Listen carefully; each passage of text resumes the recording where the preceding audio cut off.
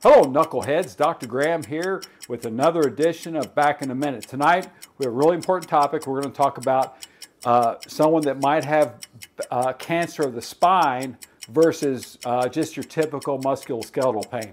So there's three symptoms that you got to watch for.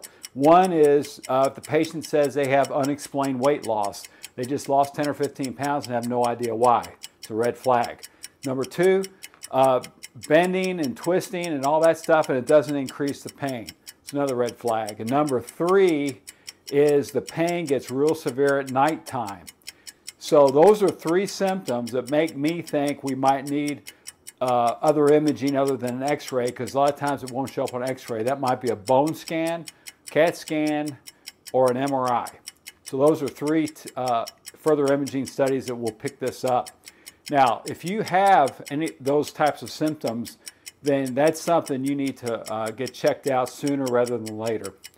I'm Dr. Graham, and if you like this video, hit the like button, share it, and always be a subscriber. I'm Dr. Graham, the back pain professor.